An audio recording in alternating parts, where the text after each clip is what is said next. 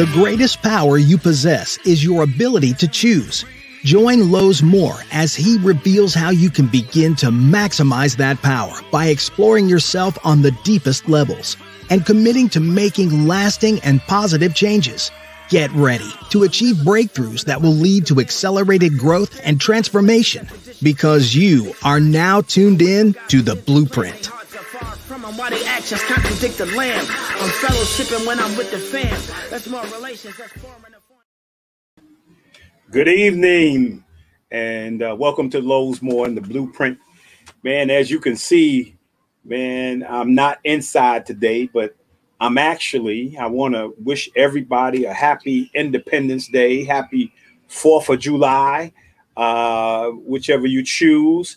And I'm down in here in sunny Fayetteville, North Carolina. Both my brothers and family down here in Fayetteville or Rayford, North Carolina, and we're actually, we kind of celebrate 4th of July a few days, where we today is our fish fry, our family fish fry.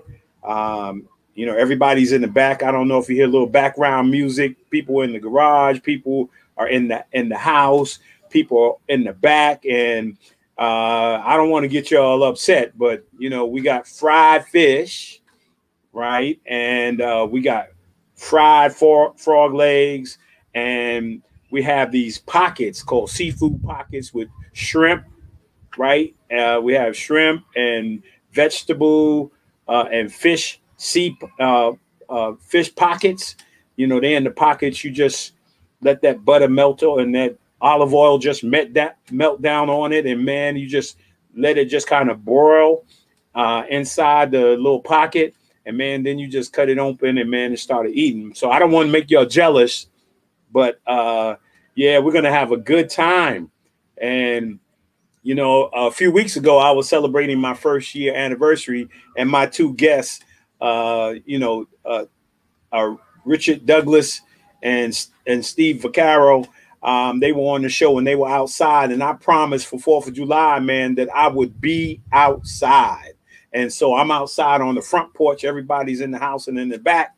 And I mean, this is just awesome. It's sunny here, and I heard in New York it's raining a little bit, but we're going to send the sunshine your way so you can enjoy 4th of July on tomorrow. So I'm really excited. Been trying to get my guests a few times on. He helps me to produce the show. He's done a lot of wonderful things, and I'm looking forward to talking to him tonight. I mean, he has an awesome story. He's helped me out plenty of time at the Boys and Girls Club in Mount Vernon, and so I'm just looking forward to it, and I'm excited, man, to be outside today. I want to wish you guys again a happy Independence Day, a happy 4th of July. Man, it's nothing, coming out the pandemic and still making adjustments. Still stay, I can say to you, still stay safety. Safe. It's important when need be to be socially distanced, to have your mask on. I mean, I've been vaccinated. My whole family has been vaccinated. And so we're down here enjoying it. We probably got between 40 and 50 people here at the house. We're going to have even more tomorrow at my other brother's house, man, where we're just going to do it up. So I want to jump right into it again. Happy Independence Day, and enjoy family. Enjoy every moment that you have to spend with family. I mean, my lifeline is family. And that's when I started the show. I started out with the importance of family and extended family. So and extended family means friends, right? I don't call brother-in-laws and sister-in-laws, I don't call them friends. I call them family. They're not extended family. But we have made friends, right, that have become a part of our family. I say that's our extended family. Right. And some of them are just family. So enjoy it. Right. Celebrate it. Stay safe. and be blessed. Let me jump right into this, man. I want to start off with the book of the week. As a Man Thinketh by James Allen. Man, this is a heavy book. Scripturally in the Bible said, as a man thinketh in his heart, so is he. Right? It's not thinking with your mind. Right? See, if you dealing with some real serious things with your mind, right? It's not really in your mind. Right. It has, when you start to deal with depression and mental health and anxiety and all those different things. Right. That's because what's in our mind has gotten into our heart. Right. And so it says, as a man thinketh in his heart, so is he. Right. So you have to change what's in your heart in order to change what's in your mind. So this is a real good book here. I recommend it highly. Make sure you get it. As a Man Thinketh by James Allen. And, make sure you read. I put in there, make sure you read. I call it a must read. Read the Declaration of Independence. You need to know why there's an Independence Day, why there's a 4th of July. All men are created equal, right? All men are created equal, man, right? Regardless of race and creed and color, right? We are all created equal, and the Declaration of Independence speaks about that. So make sure that's a must read. I mean, and even when I graduated high school, I graduated 1976, right? And then the Declaration of Independence was done 1776. So please, take a look at it. Make sure you read it, and just enjoy it. Know your history. And so the key word today is independence. Right? Many of us can be dependent, or we can be independent.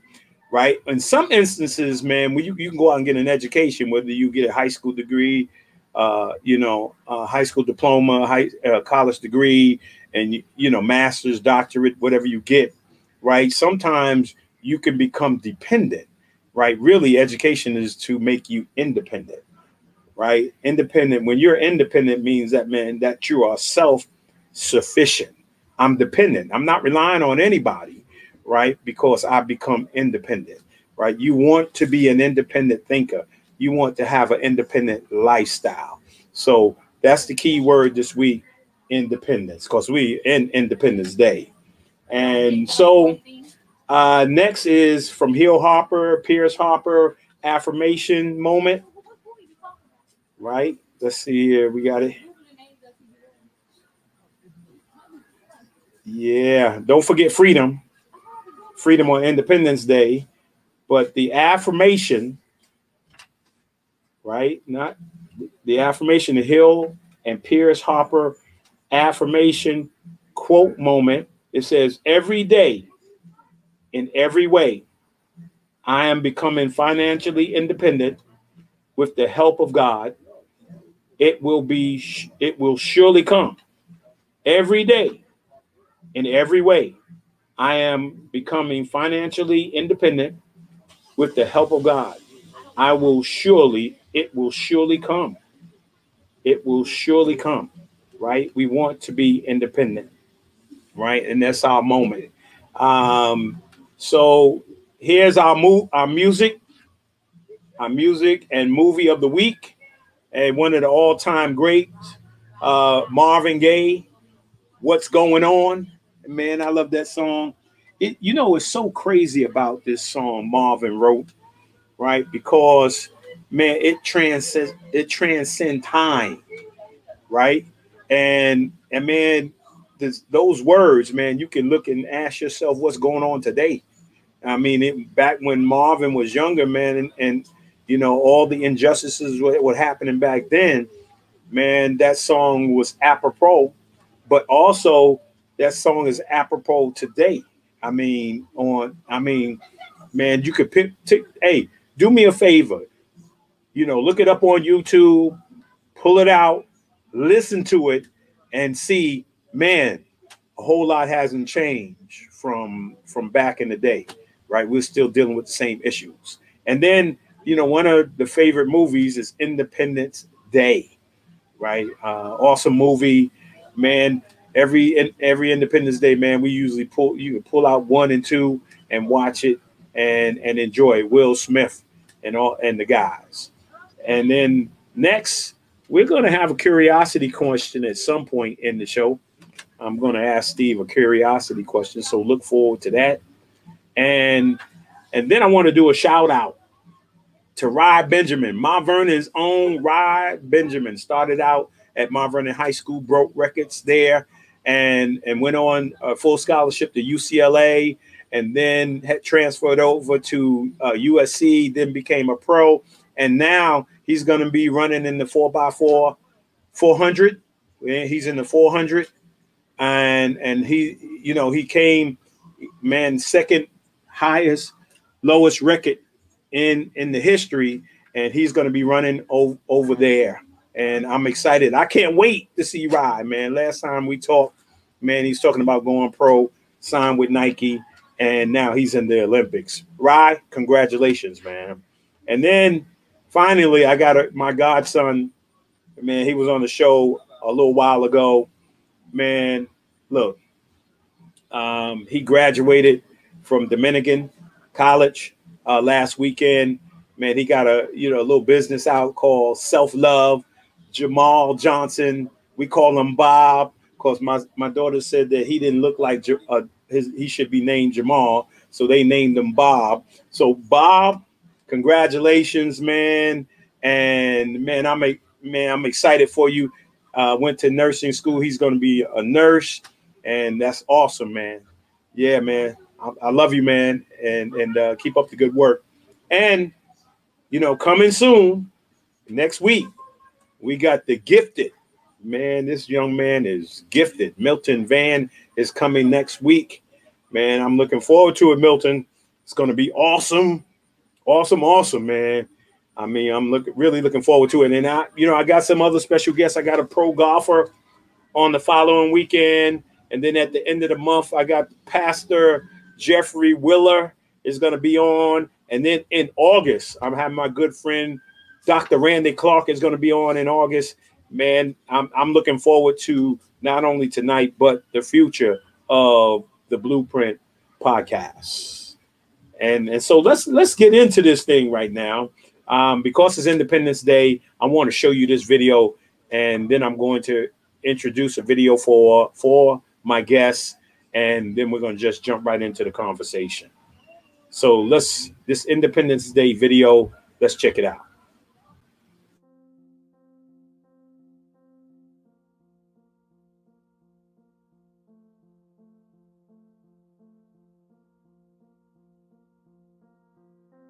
My great-grandfather had been a slave, and when he was freed, the first thing he did,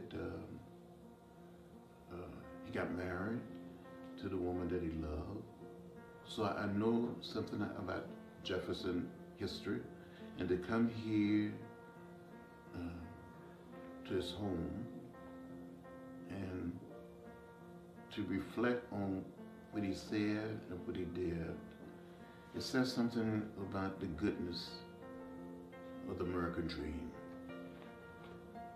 That we all can come and move to a different place. We all live in the same house. Not just the American house, but the world house. And the truth that Jefferson wrote, they cannot be denied. We hold these truths to be self-evident, that all men are created equal. Probably if it's around today, we know what you're saying when you say all men, all human.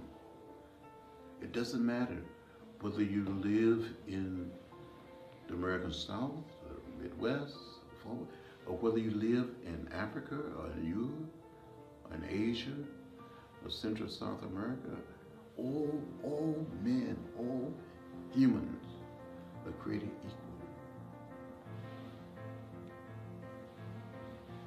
And no one should be denied certain basic rights because of the color of their skin, the gender, or whatever.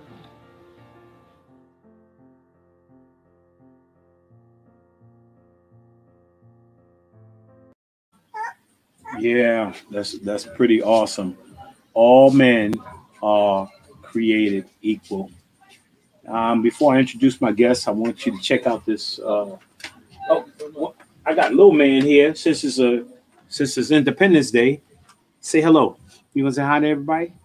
This is Dakota. This is my grandson. You gonna say hi? Look over there. Say hi. Man. Huh? Huh? Yeah. Yeah. Love you, man. Go have some fun, man. Go have some fun. I want to show you a video of tonight's guest. I want to share this video with you, and so let's do it now. Let's show this. Say it loud and there's music playing. Say it soft and it's almost like praying. It's almost like praying. It's almost like praying. It's almost like praying. It's almost like Cabo Rojo, Corozal, Naguabo, Guaynabo, San Lorenzo y San Germán, San Sebastián y mi viejo San Juan, Isabela, Maricao, Fajardo, Dorado, Hormiguero, Sumacao, Trujillo, Atillo. Vega baja, toda baja, Mayagüez, otra vez, Aguadilla, Quebradilla, Guayanilla, Juanadía, y Calle, hey. It's almost like praying. It's almost like praying. It's almost like Arecibo, Guanica, Culebra, Las Piedras. Orocovis, Guayama, Gurabo, Maunabo, Aguas Buenas, Salinas, Río Grande, Sabana Grande, Yabucoa, Florida, Peñuela, Santa Isabel. Naranjito, Barranquita, Carolina, ay bonito Bayamón, Rincón, Barceloneta, La María, Comerío, Moca, Ponce, Manatí, así. It's almost like praying.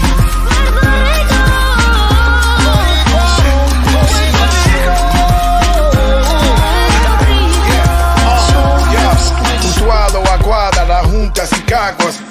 Canóvanas, Cataño, Junco, Laja, Yuya, Villalba, Arroyo, te amo. La cueva de Camuy, los baños de Coamo.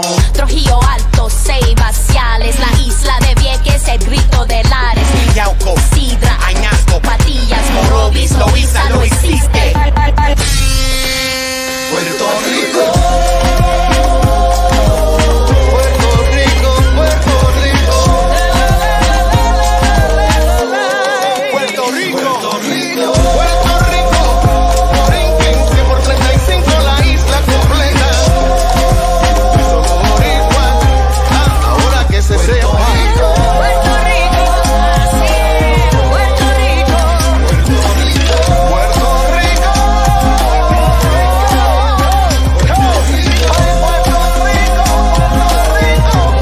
Rico, Puerto Rico.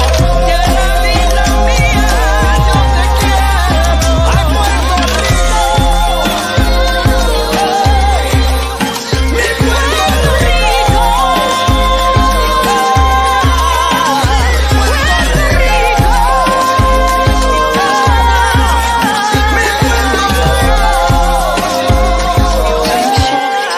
It's almost like praying.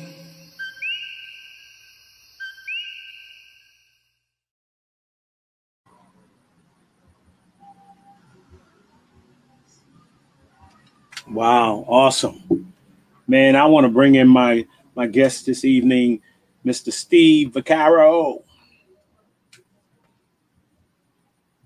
Hey, Lowe's, how's it What's up? going? It's good, man. Hey, man, I'm in a little rhythm, man, too. That I see in that. Puerto Rico. I had to spice it up a little bit. You're just a little too comfortable in that rocking chair. Yeah, I mean that was awesome. Before we get into you, let's talk a little bit about that. I mean, because I've been to, I've been around the world, man. I mean, but I've been to Puerto Rico plenty of times, and man, I was really devastated by the storm that hit Puerto Rico, and I had been there for Boys and Girls Club conference. I had met a number of people at the Boys Club in Puerto Rico, and I have friends that are in Maryland that family was there, so I was constantly calling her about making sure that her family, her father and mother, and everybody was okay. So yeah, just a wonderful place, and you guys had the opportunity to go over there and be a support during a very crucial time. So talk a little bit about that, and also that how that video came along, and man, it's just hot. Yeah, no, it's a great video, and thank you very much for inviting me on your great show. I'm so blessed to have you part of our network because you know what? The average podcast during the pandemic only lasted 8 to 10 shows, 8 to 10 podcasts nationwide, and you've been able to do it for a whole year. So, man, you're doing a great job. So I'm so happy that it's taken off. You have a platform for so many great people, bringing family and friends together with faith, and it's just a blessing to be your friend, but to see that unfold on the screen week after week. And it's not Sunday, but it's Saturday night. So happy Independence Day, and thank you very much to all your viewers out there. But that video was very special because um, I have this show, Chapters Wrap, for 8 years, right? So before the pandemic in January, the earthquake hit Puerto Rico, right? It hit them in a big way. And I had been working with this group called Herbitos with Troops. And those are the guys there. They went to Puerto Rico maybe a week after the earthquake hit there. A lot of those folks in that picture are from Puerto Rico. That's Jose and Amy and Aggie and the whole crew, John Michael, everybody there. That's in Puerto Rico. We went to San Juan, all across Puerto Rico. They went first. I wasn't there. They went there to give back food, medical supplies, any items, hand delivered it. What they did was they collected food and items here in New York. They would pack it up, mail it to Puerto Rico, fly there, and then hand deliver it to all the places in Puerto Rico that authorities couldn't get to because sometimes it gets very political and they pick and choose who gets food and medical supplies. So they wanted to handle it their own. So when they came back, that whole crew and even more, when they came back, they came into my TV studio in Huntington and they talked about it. It was a couple of days after that they had went. And it was about 15 of them, and I'm sitting at the desk interviewing them, but seeing them like break down crying about what they witnessed because in Puerto Rico, the structures of the homes are solid concrete. And an earthquake, any shift in the earth can be devastating. And even though it's a little crack in the foundation, they can't stay there. Unfortunately, we're seeing this in Miami, what happened there. When something happens, a tragedy, they're left homeless, displaced, without food or medical supplies, electricity. So when they came back into my TV studio in Huntington, they had tears in their eyes, and they said they were going back. And they looked to me and to other people that I know to kind of help them promote what they were doing to gather up donations and supplies so they could bring it back. So we talked about that during that interview.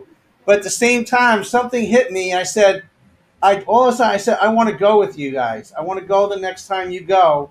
Wow. I want to be there. I had never been to Puerto Rico before.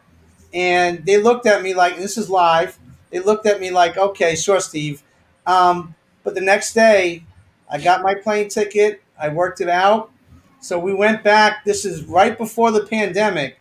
We went back February 2nd of 2020 and stayed for 12 days. And I flew there, and we went home to home in the mountains. We helped so many people, and it was a true blessing. But it was one of the saddest things I ever had to see, because you get connected with the people that are suffering, and then we stayed in a home that was like 2 hours away. So every night, wherever we went, we had to drive 2 hours back in the middle of the night to get there. But there were people devastated by that, and it left a lasting impact on me to do that. But those guys, some of them are in the military, some of them are officers, some of them are volunteering their services. They continue to do that, and it was a one-shot deal for me, and I want to go back with them. But there's so many things that they've been doing such a great job with. They're called Herbitos with Troops. They're based in Bayshore. I love those guys very much, and they made me part of their crew. And I was able to do, as a psychologist, I was able to do counseling with a lot of the folks there. And not knowing Spanish, I had a translator, and we really connected. The universal language of love was really shown there. And you could see a lot of them, some people would be angry at what happened to them, but they weren't angry at all. They were welcoming. They were heartbroken, but they were welcoming and full of love. Wow.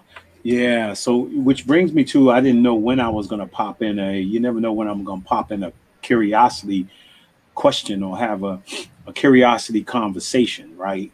Okay. I think I'll just pop it in right now because, and I just recently said this. I said to someone, if Puerto Rico, St. Thomas, the Virgin Islands, if they are a part of America, why is it that what's the holdup in regards to the kind of support that we should all be receiving as Americans, and what's the big deal on why we can't get support in these beautiful, beautiful areas of America?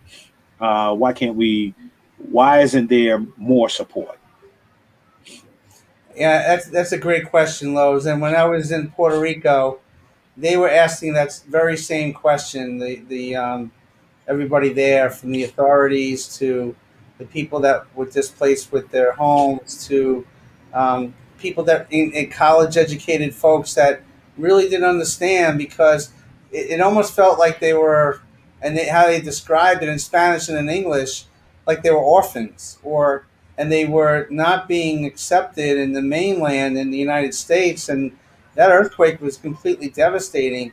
And and they compared it to things that happened in Louisiana, some of the tragedies that happened in the States, that all the relief efforts that took place there, they compared that to that. And I think that's why I wanted to go, because I saw that. I usually work with groups that are in need.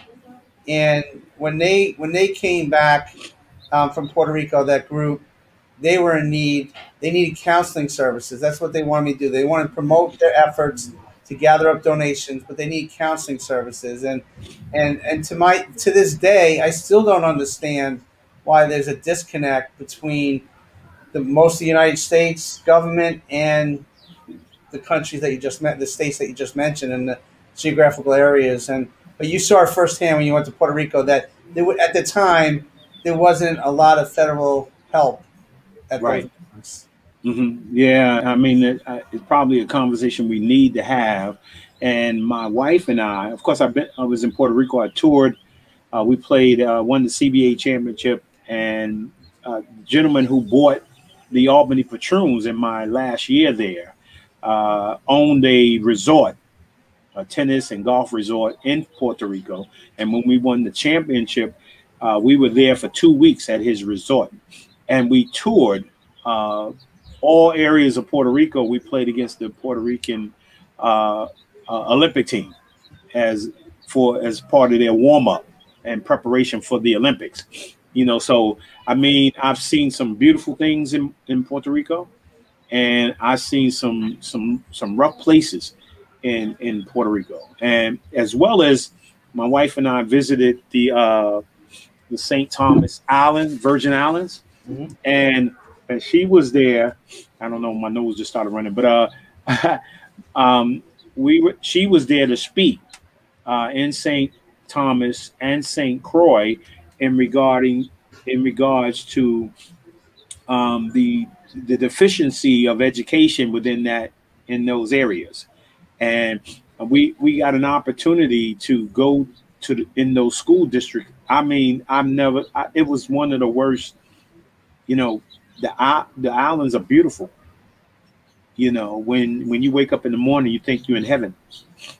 You know, and then when we went to the schools, we were like, wow, man, this is not good. And yeah, so that's a curiosity conversation that needs to be had, and I don't know how to have it, but I Right. just thought I'd bring it up at this point. You know. No, it's a good point because it's a confusing time, and the video came together. There was some local folks there that music was, at the time they created a song, and we were able to put some of the pictures to what we did to our efforts to the song, and it created additional funding and donation sources for people because when we came back from Puerto Rico, we had a big fundraiser March 14th of 2020, and we had Ricky Byrd, who was the lead guitarist and Hall of Fame guitarist of Joan Jett and the Blackhawks, come down. We raised a lot of money and got a lot of food donations and medical supplies to bring to Puerto Rico on March 14th. And then we all know what happened about 10 days later. The pandemic hit.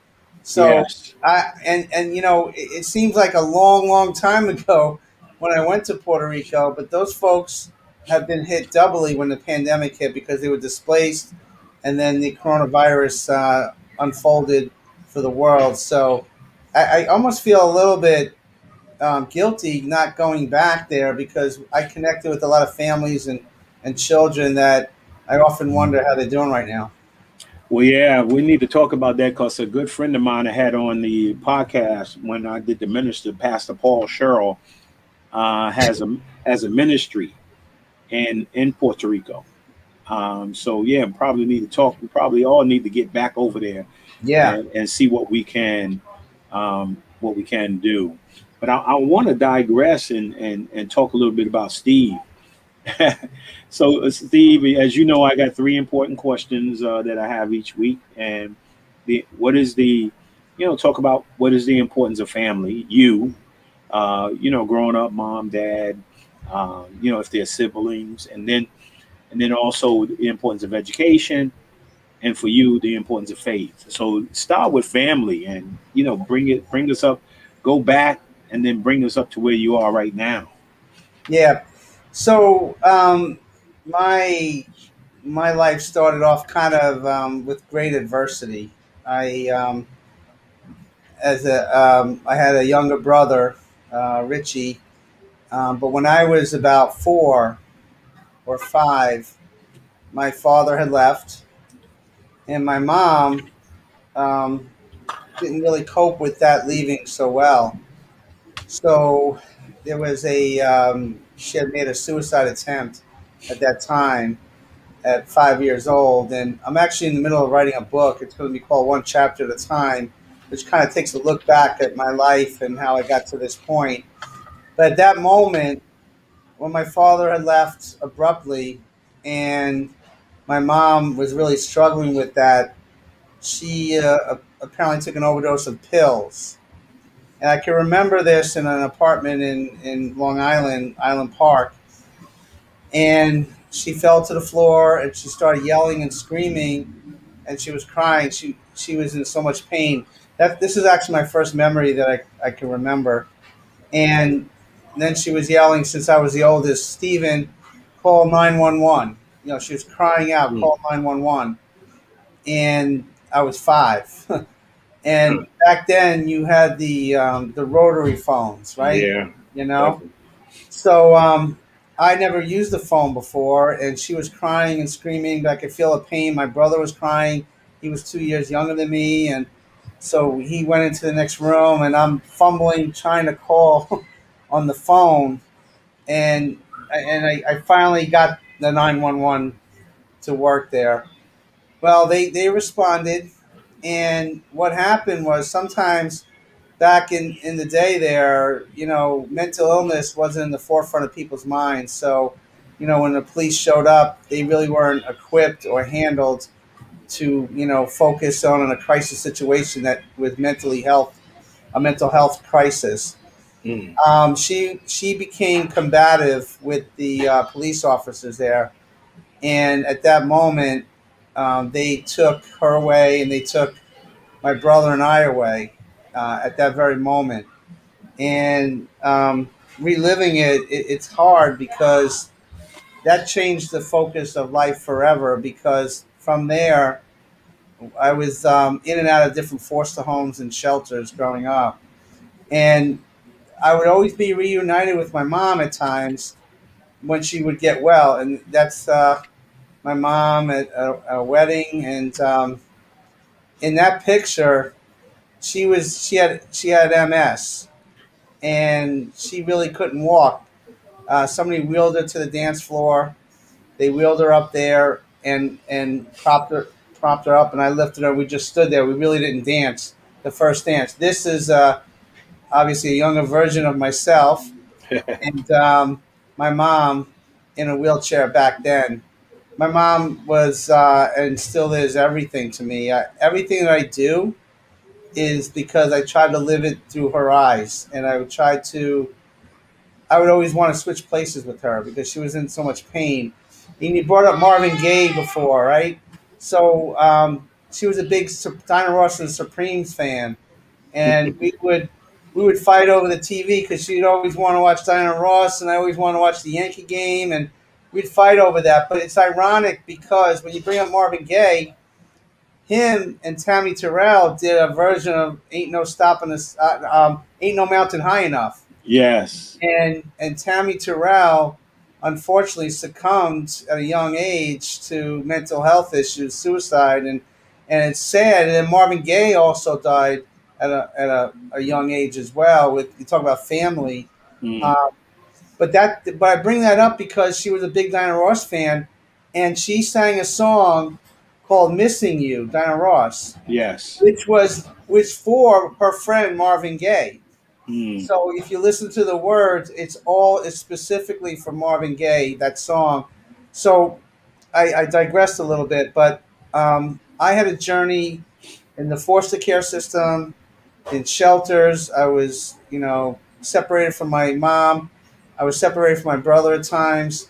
And you talk about family. That's one of my foster families that I lived with. This is Mm. later in life. Those are my two daughters, Giovanna, and then Angela to the left. Giovanna's the oldest one. Later in life, I got reacquainted with them and was able to have them meet my daughters. Wow. And so family to me was friends, and family to me was wherever I was, I created a loving relationship with whoever I was with. But I always felt this need to pay it forward and to create my own world because it was always taken away from me. So I felt if I created my own world, then I can be comforted by that. I can control that until the time was where I had to move on. But at least I felt like I was in control of the people I was around. It could be friends, it could be coaching, whatever it was. I everywhere I went, and there was no cell phones, there was no nothing at that then, and it was very important to have those friendships. So for me, friends have been family, and friends are always just as family have been. And without my friends, without the foster families that I've been involved with, I would never be able to do the things that I'm doing today. Wow. That's awesome, man. Yeah. And as you know, on the blueprint, I mean, we kind of, if you think about it, if you're building something, I'm living. My brother lives in this wonderful neighborhood, and when he first moved in, it was only a few houses here, right? And then each time we'd come down there, more and more houses. It's probably like 60, 70 houses, beautiful homes here. But before this, when my brother lived around the corner, when he first started at at Fort Bragg, and we used to come visit them in a trailer. And all this was woods. And so somebody had to have a blueprint, you know. And as you know, excavation is not easy. And so you have to create a blueprint, you know, in order to go a plan, in order to go in there and excavate what's in the ground, find out what's in the ground, so forth and so on, get that stuff out of the ground so you can lay foundations. And, you know, you being a clinical psychologist, right? You know that people, you know, in order to get, you know, you create what I consider is, you know, foundations. And sometimes foundations are not good, right. But yet so many people on the show have not had real good foundations laid. Yeah. Yeah. And so something happens, whether it's a coach, a teacher, you know, extended family, they come and they help you. Now it could go the opposite way. Now you can go into an environment, a situation where it could deepen, put you in a deeper, keep you in that foundation, man, that's not positive. Or you can find yourself in a situation where somebody comes along and they start to excavate, you know, help you deal with the things that have been laid in your foundation, and until eventually you're able to see us have that space there where now you can create a new foundation.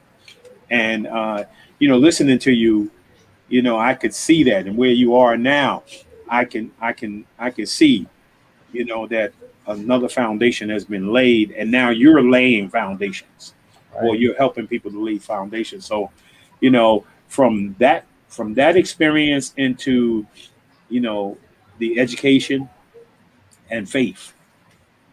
Right. So, because I bounced around so much, I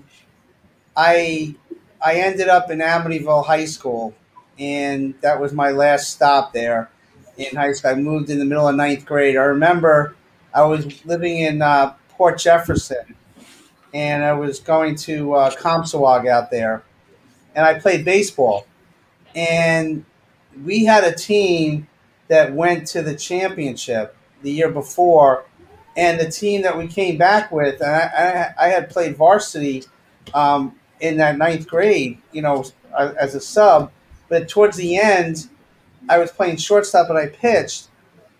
And we had a great team. But when it came down to it, my mom got sick again, and I had to leave. And then I found myself leaving that team in the middle of the season and going to Amityville. And it was too late. I couldn't play at that time. And again, it was, you know, being separated from my mom.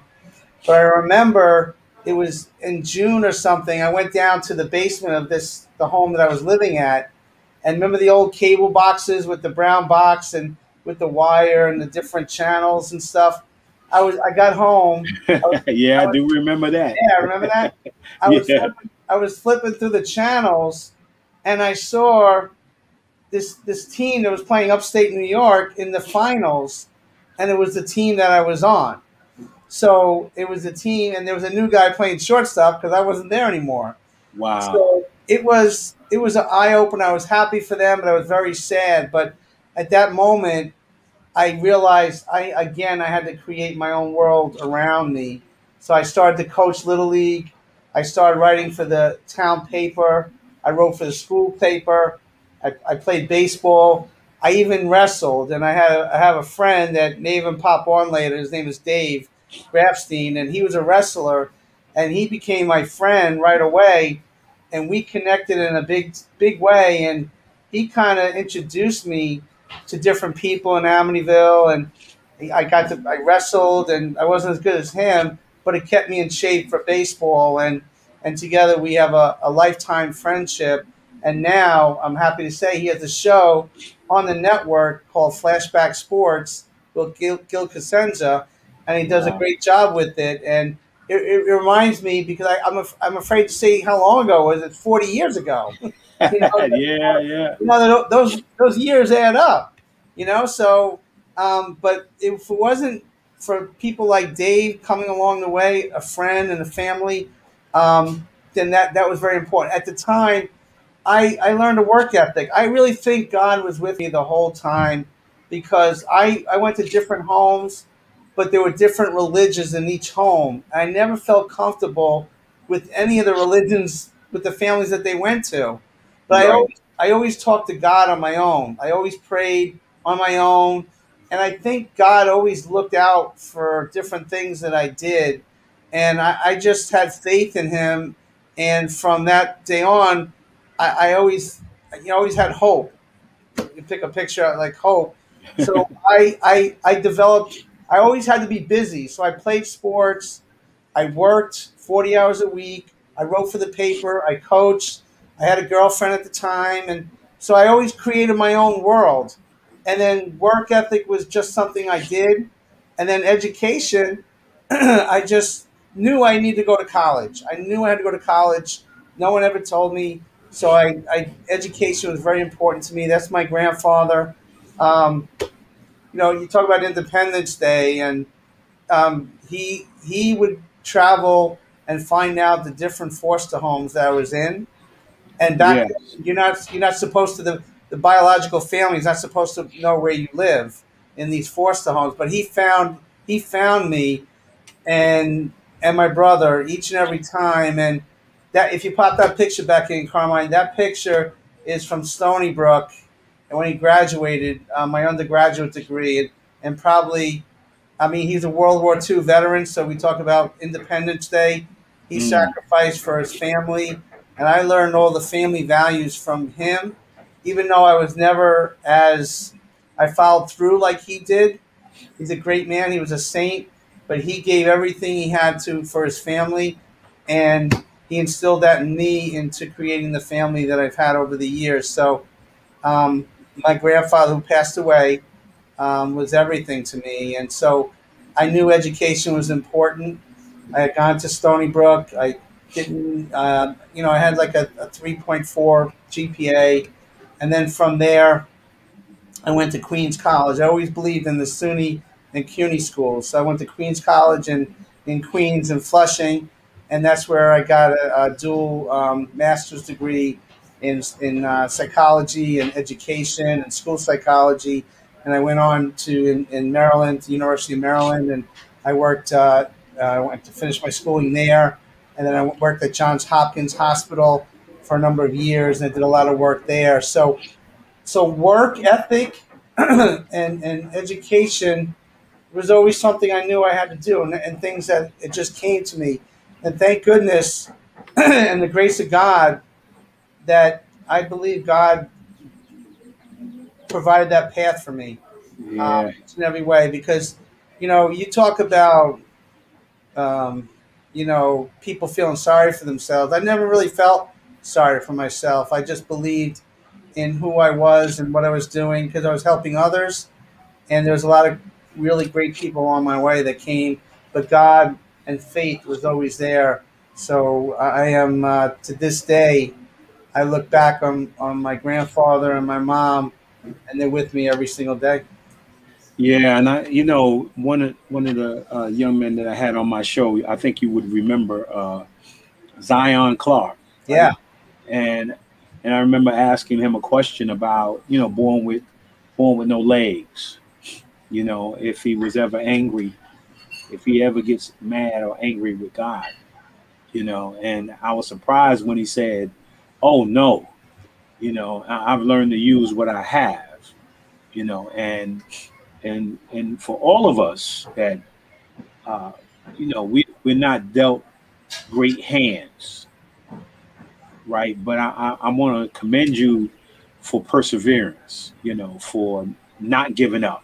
And because, like I said earlier, you can go another way. You can stay in the foundation that was laid, or you can, kind of try to excavate that foundation. And that's what you do when people come along and help you to excavate.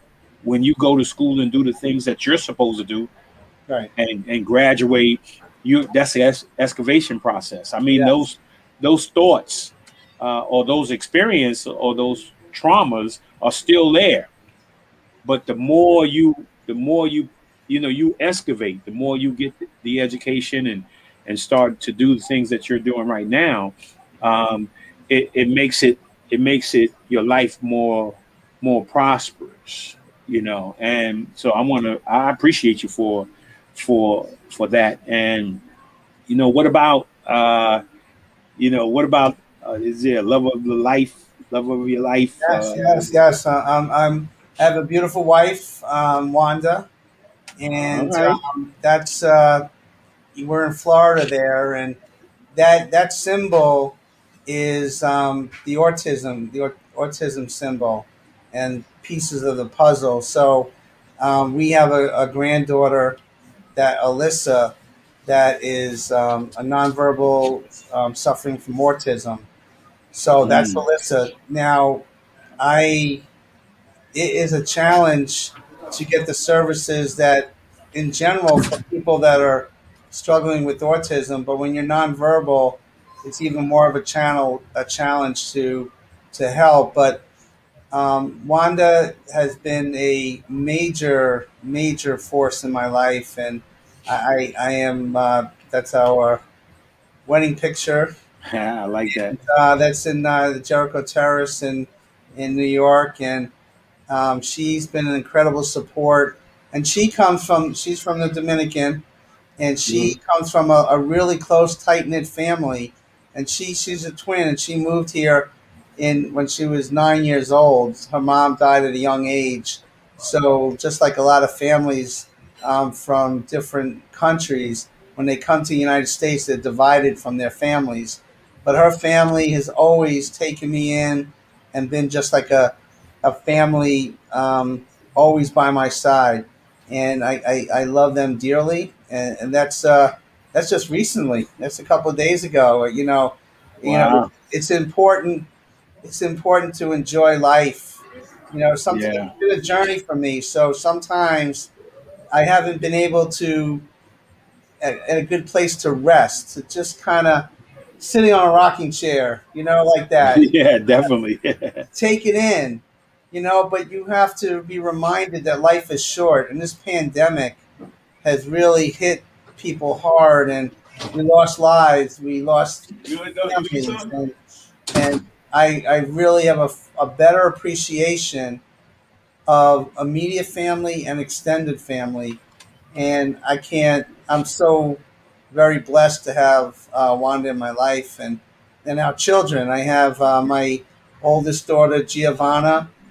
She just got married 2 years ago. Wow, This beautiful. picture, this is one of my favorite pictures of all time, because this is right before I walked Gia down the aisle. Gia's Giovanna Rose and my other daughter Angela. But we had a moment right before we went into the church, and Gia got a little nervous then, and we prayed right then. Right after that picture, somebody took that picture, and the three of us prayed before we did the beautiful ceremony and had a great day. But that picture, Need some? when you go through life and you have the different challenges, I would do it all again to have a moment like that. It was Yeah, all worth it to have that moment, because that was, for me, that was God saying, Steve, this is where you belong. This is it, and you passed every test to get to that point, no matter what the road was. yeah. So So that's the best picture I could ever see for myself. yeah, well, that's awesome, man. Because we're coming up on what 30, 38, 39 years of marriage, and tomorrow will be my oldest daughter's second wedding anniversary. Oh, And in the midst of that, I end up with, you saw earlier, with Dakota, yes, my grandson, and so I live for family, right? And then she's due again in November, right? So I'll have two grandkids, and then My youngest daughter's getting married in June of next year. So everybody's here, everybody's down here now. So family is so important, it's so special, man. And I have to say it again. Maybe I could say it, I don't know. I'll say it, and I really mean it for more, right? More than once. I've said it once already, but I commend you on the things that you've done to support me at the Boys and Girls Club and Mel Campos, and the club itself and the young people, and then you know the issues or topics in regards to special needs. I mean, I have a special needs son, Isaiah, and the things that you do in regards to that. So I commend you on those things. I commend you on this life that you have. You know, hey, didn't start out great, but look what you, along with God, has turned it into, and that's very powerful. And that's why I wanted to have you on, man. I mean, because your story. There's a lot of hurting people out there, right, and people need to know. My friend said to me during the pandemic, right, we can't go in the church, right? He said, you can't go into church, because of the pandemic. He said, but you can be the church. Right. Right. And I thank you for being the church. Right. Well, and you know what, Lowe's, two things I want to bring up. You've had guests throughout your year that talked about the relationship with their father and things. I know you talked about the Father's Day. My father had left. I found out later in life he was incarcerated in Iowa, and I was 17. I was in Amityville, actually, and I got a letter. He spelled my name wrong. He spelled it Stephen instead of with the V. Yeah. So I'm saying, let me check this out. I mean, this is like, really? So I got a plane ticket to Iowa to see him and to kind of set him straight, that, I'm doing this, this, and this. My mother overcame this, this, and this. And how dare you, yada, yada, yada. Well, let me tell you, God was with me that day because, to make a long story short, when I finally got in there to see him, he had a different name. It was a long story to get there. But when I got in there, I was full of rage at 17. When I got into this room, I saw this broken down man, totally broken down and very sickly looking. And I know God was like, it took all that anger away. It just went totally out of me. And I felt compassion for him. And I was able to learn a little bit about him. And to make a long story short, he had passed away 5 years later at the age of 44. The same age Marvin Gaye passed away, right? He was young, 44. So it's interesting how you brought up Marvin Gaye earlier. But when I came back, I tell that story because sometimes when people make bad decisions or poor decisions, doesn't mean they don't hurt. And anybody, like, we could talk about Father's Day or Mother's Day, but there's a lot of people separated from their children in all walks of life. And let me tell you, that could be the most painful situation that anybody has to go through, not to be with their children on a regular basis. So it's a topic that I've covered on my shows and different shows over the years. And I want to always remember that, I mean, anger doesn't get us anywhere. I mean, it's about healing and finding out how we got to this path. So I wanted to tell that story because I know that you deal with a lot of people that talk about their relationship with their father, good or bad, but it could be motivating, and it motivated me to be the father I am. No matter if it's good or bad, your upbringing, you're going to learn from that. Just like in baseball or basketball, like you take free throws. All right, it's okay if you're shooting 95% free throws that making it through, but that 5%, you're going to learn more from the time you're missing. How you're going to work through that. And in baseball, if you get 3 hits out of 10, you're batting 300. You're making the Hall of Fame if you do that over 20 years. But there's 7 times where you're failing. So we we have to remember those times. If you want to talk about sports like that, we have to remember those times where people struggle and fail and trying to turn things around. And because if my father was incarcerated, he didn't have that opportunity. So Right. I'm thankful that I had resolution and I didn't voice that anger, but that was God. God took that anger away from me because I was ready to go.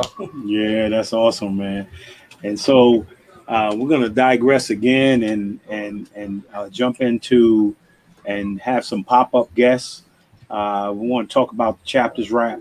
I mean, how did it do this? Its inception. Hold it for, and anybody that wants to, this is interactive. So if you have a guess or a question for Steve or a comment, you could just type it in, and if there's a question, we'll try to answer either one of us. If it's for Steve, he'll answer it for me. But Lowe's, if it's a basketball question, I got it. Okay. Okay, you got the basketball. So talk to me about the inception of the chapters wrap, and then all the things that you're doing, and how it's arrived to here. And then you have some pop up people. We want to pop them on, and have a discussion with them. All right. So as a kid, that's my first day doing the show. That's 8 years ago, and it was radio. And basically, when I grew up, I bounced around a lot, and I used to have this little transistor radio that always came with me.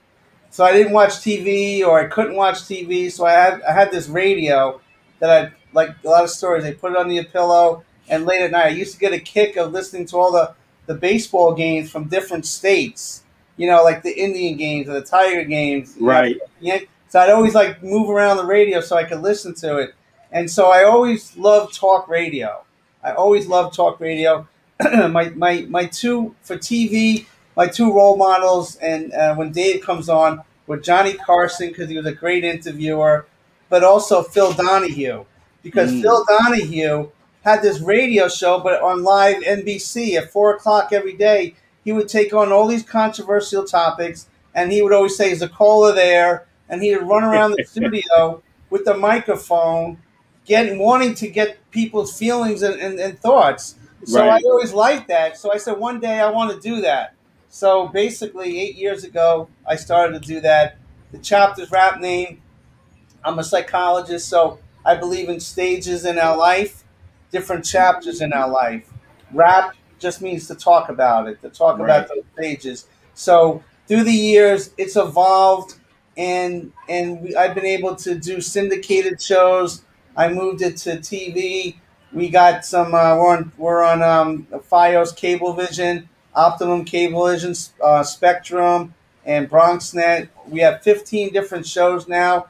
My theme song has been "Love Train" by the OJs. I like that. Yeah, so that's a train. Get on the love train. There we go. Love train. There we go. There we go. So we're waiting for the love train to take out there. So one of my bucket lists is to meet the OJs and interview them. So if you could hook me up, Lowe's, I need help. I got to get to the OJs, somehow. OJs. Yeah, old school. So anyway, that and I do a show with Ray Negron called Reach Out with Ray and Steve. And Ray has been a great friend, and that my relationship with him, he's been with the Yankees for over 45 years. Real quick, he was a kid, 17, growing up in the Bronx. He was spray painting graffiti in Yankee Stadium. He got caught. He got arrested, but George Steinbrenner, who just bought the Yankees in '73, took him out of jail, brought him up to his office, read him the riot act, but made him a Yankee bat boy that day. So for 47 plus years, he's been with the Yankees. He's written 5 books. He's been in movies. He's been in plays.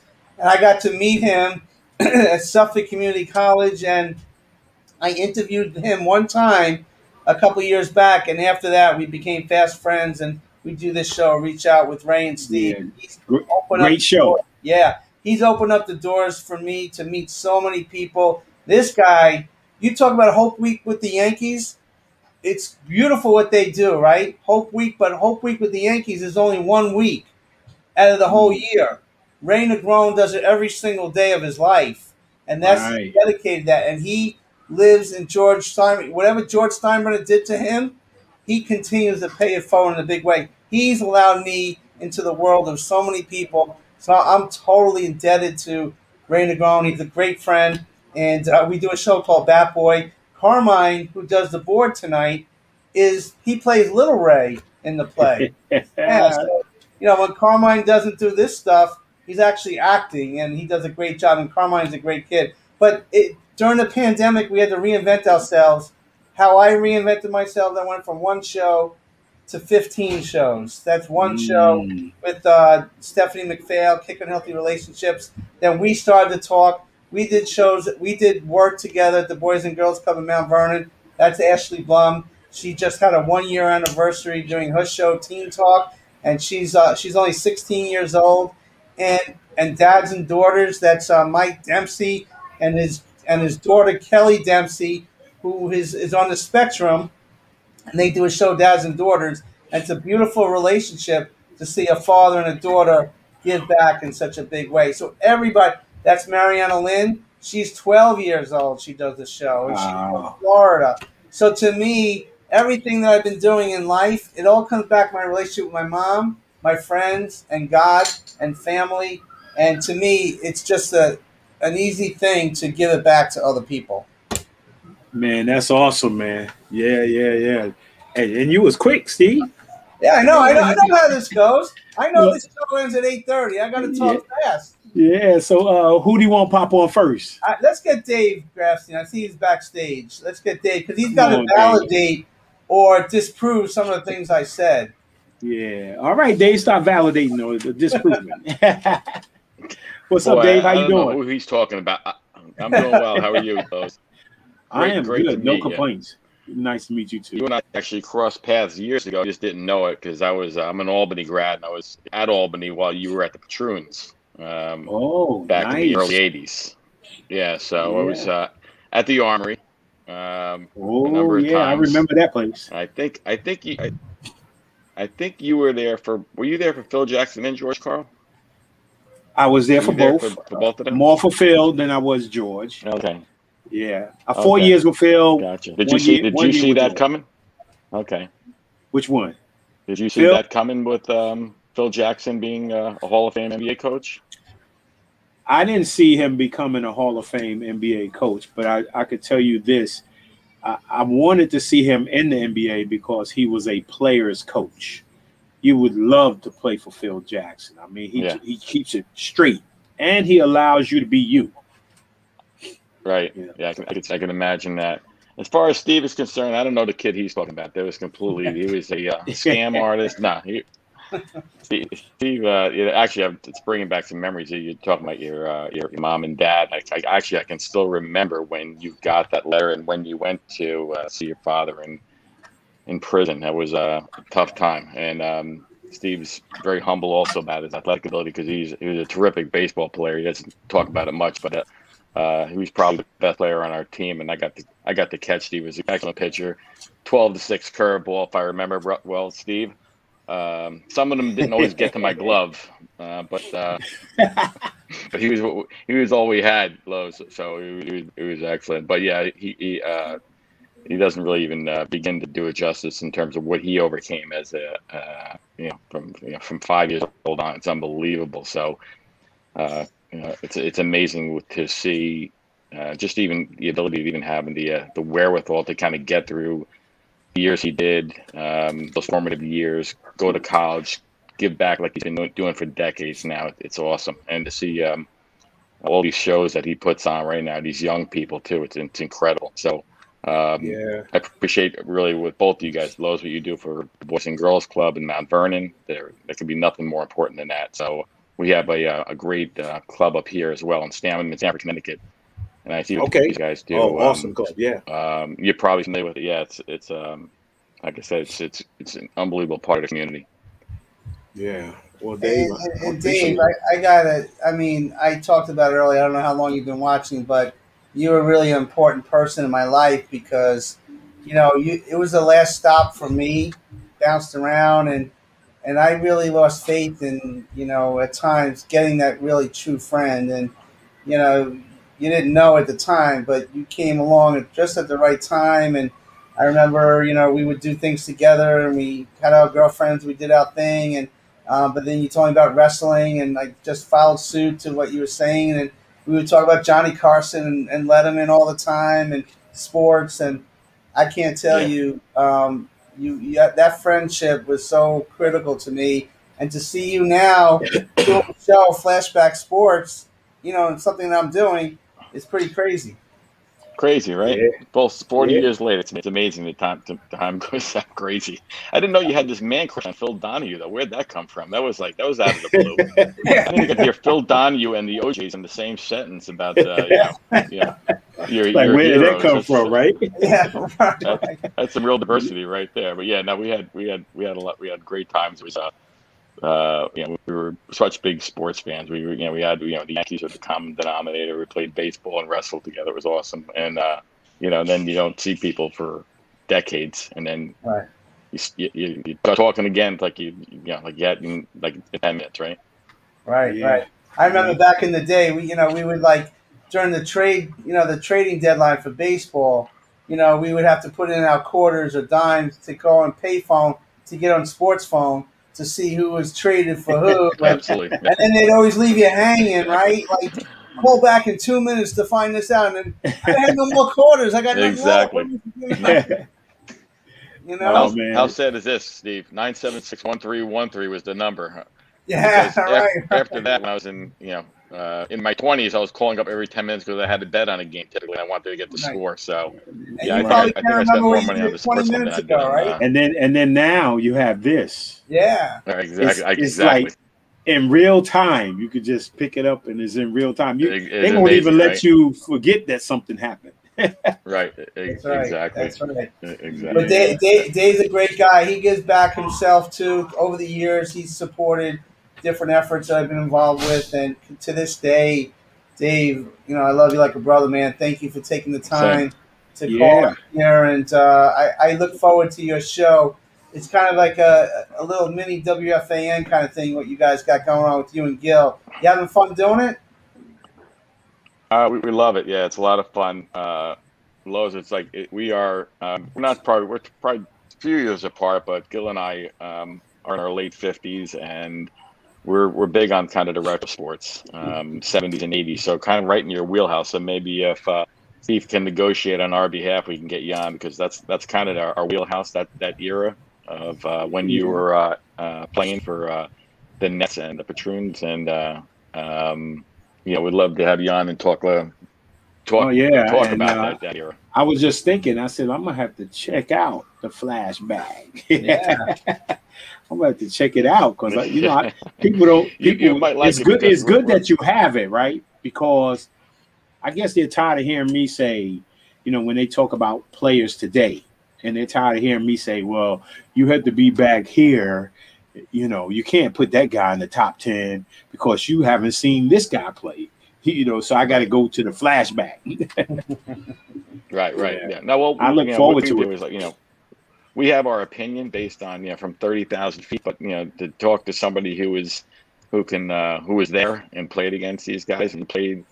Because I think you were drafted 79, 78, somewhere along those lines. Earlier than that. 1980, yeah, 1980. I got drafted. 1980, yeah. So you played with a lot of those guys and against a lot of those guys, so you can speak firsthand. We're making it up as we go, so you can kind of shed some light on that. For sure. Oh yeah, that'd be fun. Yeah, you got to call into their solos, and you'll get it as a guest. Dave, okay, thank you, man. Thank you. That'd be fun.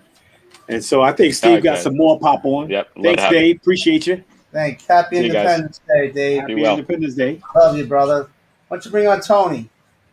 Tony! What's up, Tony? Hey, gentlemen. How is everybody? Oh, we're good. You see, you asked me that question? I know you're good. I know you're both good. I've been sitting back enjoying this conversation. You two make me feel like when I was a little girl. I have an uncle. One of my favorite uncles, because I can't say my favorite uncle. That's why I got tongue tied, because I know they'll all be listening to this eventually, right? One of my favorite uncles worked in a barbershop, and occasionally he would take me down to the barbershop, and I was a be seen and not heard kind of girl, and you know, your conversation just really resonated with me. Like, it took me back to those days in the barbershop where I get to sit and be a fly on the wall and listen to, you know, grown folks talk some wonderful things, you know. And of course, when they saw a little kid in the corner, they would keep it clean, you know. Not that I would ever have to worry about that with you gentlemen, but yeah, it's fantastic. I want some of that fish, Lowe's. I'm hopping in my car, keep my plate warm. Take me a few hours to get there, as you know. But and also, Tony, since this reminds you of being in a barbershop, next time I see you, can I cut your hair? No, I don't know about that. No. And I didn't know whether I should feel good or feel old. Well, you got that rocking chair thing going on. You look pretty comfortable there. Yeah, you really look comfortable. I don't have one, but I actually love rocking chairs since I was a little kid. I don't have one, but every time the time I sit in the rocking chair is when I go to what's the name of that restaurant? They have them sitting out front. Like the benches. What's the name of it? Oh, I love the pancakes. I mean, IHOP. Oh, IHOP. Not IHOP. They don't have no rocking chairs out. Yeah, I was gonna say. What down south like that? Cracker Barrel. Yeah. Somebody just Cracker Barrel. And I have my wife just bought me for Father's Day a WVU golf bag. Beautiful, you know, blue and gold. I got the hat, the shirt. Now I'm looking for the pants. I'm looking for the clubs, you know, the club holders, the covers in WVU. Man, look, and if I get me a WVU rocking chair, you know, I'll be good. Well, I'm just so happy you didn't fall asleep on me, Lowe's, when I was talking, you know, in that rocking chair. No, I'm not. Although it's pretty nice out here, if I was just sitting here and nobody was saying anything to me, I could fall asleep. My wife was in the back. She was in the back early a couple of days ago, and I was like, "Where's Treese at?" And they said she went out to the porch. I looked out on the porch. She was knocked out. I mean, I was like, "That's what this does." I mean, you know, this kind of atmosphere does this to you, know. But, wow, that's yeah. Great. So Tony, thank you for chiming in today. Well, thank you both. On a serious note, it's an honor and a pleasure to share the platform, you know, with you both. I have such a high amount of respect for both of you. You know, Steve. You know, we've had many conversations, and I wrote down 3 quotes. So belabor me for about 3 minutes while I read these quotes, because I wrote them down because I didn't want to botch them up. Because Steve, you don't really talk much about yourself. So it was a pleasure to sit here and listen to you talk a little bit about, you know, what you do and what you've done in the community and what you continue to do for people. And one of my favorite quotes, I know, Lowe's, you always start your show with affirmations, and I'm big on affirmations. I'm big on quotes. So I had to dig 2 of these quotes up. One of them I almost know by heart because I know the beginning. I say it to myself almost every day. And this to me is the embodiment of Steve, which goes, work for a cause, not for applause. Live life to express and not to impress. Don't strive to make your presence noticed. Just make your absence felt. So that's one quote that I say to myself a lot, especially the first line, work for a cause and not applause. And that is the embodiment of you, Steve. You do what you do for people. You have such a heart for people. You know, there's a phrase that goes, seeds don't always sprout where they're planted. And you have planted seeds all over this world, all over Long Island, all over everywhere you've gone. And your seeds sprout. And they don't always sprout when you plant them, you know, but they're always nurtured, I believe, by that love of which they go into the ground, or they go into a person, they go into something that people have sprouted. Actually, I'm sorry, they've actually planted seeds in you, and the seeds that are in you, they have sprouted and become all of these wonderful relationships and people that you know, and that, you know, that you've helped and that you continue to just love on. You know, we're in the Olympic season, and I think about, you know, we champion. And, you know, congratulations to that young man from you know, Mount Vernon that is going to the Olympics. And I love the Olympics. You know, we cheer them on, and we see the fruition of all their hard work. And that was what yesterday meant for me, seeing a mile marker come and some of your hard work come into fruition. And, this smile and the joy, despite your challenges that you've gone through, that you speak on, makes me think of this other, the other quote, one of the quotes I wrote down, which said that some of the happiest people on earth are the people that do the most for other people. And I believe that that is where a lot of your joy and your happiness comes from. Actually, both of you gentlemen, because you do so much for other people. And nobody has to do anything for anyone, but it's in your DNA and it's just in your genes to do. And, I think we all heard a little bit tonight as to what the motivation behind you doing what you do for people. But, you're genuine, you're hardworking, you make it look effortless. I think about yesterday, and if everybody knew and understood what goes on behind the scenes before we see the things that we see, maybe you'd have a deeper appreciation. I know they all have appreciation, but you'd have a deeper appreciation for what you do. And, I think one of the most important things that we can do in this world is just to make sure that people know that they're not alone. And, if there was one thing I could sum up about you, Steve, is you make sure that all those individuals that you come across, that you make them believe and know you're not in this alone. You're not alone. You got at least one person out here who's going to champion you and help you and never forget you and love on you. So, Independence Day, happy Independence Day, gentlemen. Wish you all, the best, be safe. I love what you said, Lowe's, about family, because family is everything. And, family's not always your blood, so, I definitely admire both of you and consider you, extended members of my family. So enjoy. That's all I got for you. Thank you, Tony. Tony, can you see this on my sleeve here? Oh my goodness! I thought it looked familiar. Yeah. Yes. So we have unfinished business, Tony. We do. So we're gonna take care of that unfinished business together. We're gonna bring back a club to Hempstead. Lowe's is gonna help us. We're gonna make this happen, and you're a true blessing. And together, and with everybody else, we got some momentum yesterday. So God bless you and what you do. Fantastic. Thank you, Tony. Thank you, gentlemen. Thank you. So you got a couple more you want to bring both on? Yeah, they're on together, I think. This is Tyler Gianchetta and Ashley Blum. They are near and dear to me. They both have shows. Ashley has Teen Talk, and Tyler co-hosts a show with Rachel Barcelona called Youth Heroes. And I think Tyler and Ashley are here. There they go. How you guys doing? Yeah. Good. How are you guys? Oh, we are good. Great. Good. These guys. Oh my God. I mean, this is what I do. This again. If God gave me all that problems back then, it's because I had to come to the end to see these two people along with every other people. These guys warm my heart all the time. When I ask them to do something, they're always there, and I can't thank them enough with their families and everything we've created. I love you guys so very much. Yeah. Oh, we love you, Steve. Tyler, Ashley. Yeah, it looks like you guys get ready to sing something for us. I don't know. We are. We have our signature song. Oh, that's awesome. Without You, by the band Ashes Remain. And it's a fun on. She insisted on this particular song. Yes. I think largely because her name is Ashley and the band is called Ashes Remain. Oh, okay. Well, do your thing. It's a running joke. It's a running gag. It's a running gag. But really, this is one that we really love to sing. Okay, let's hear it.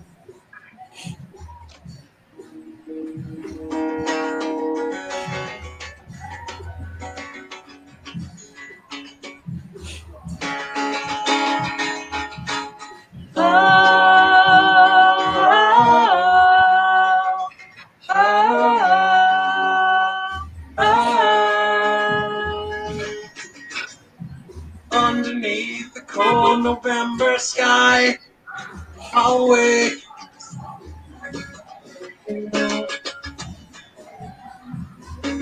As the pages of my life roll by, I'll wait for you. I'm so desperate just to see your face. Meet me in this broken place. Hold me now. I need to feel you. Show me how to make it new again. There's no one I can run to, and nothing I could ever do. I'm nowhere if I'm here without you. Oh, oh, oh. Even if you take it all away, I'll wait for you. Even when the light begins to fade, I'll wait for you. I'm so desperate calling out your name. Meet me in this broken place. Call me now. I need to feel you. Show me how to make it new again. There's no one I can run to, and nothing I could ever do. I'm nowhere if I'm here. I'm tired of running and wrestling with these angels. I lay down my life and I surrender. Hold me now, I need to feel you. Show me how to make it new again. There's no one I can run to, and nothing I could ever do. Hold me now, I need to feel you. Show me how to make it new again. There's no one I can run to, and nothing I could ever do. I'm no one here without you. Oh, oh, oh.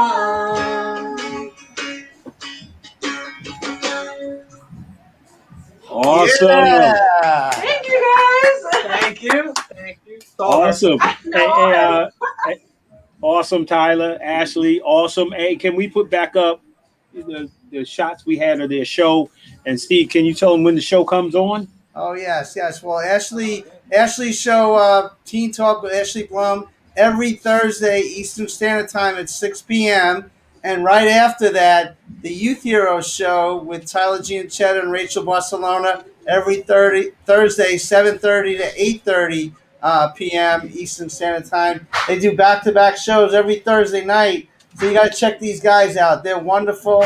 They're inspiration for everybody, not just young people, older people. I get inspired just by watching them each and every time. That was awesome, man. Hey, keep up the great work.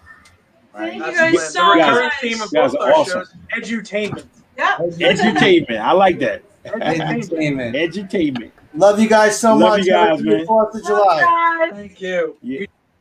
So I know we had a couple of pictures before we get off here. We had a couple of pictures of Steve and I.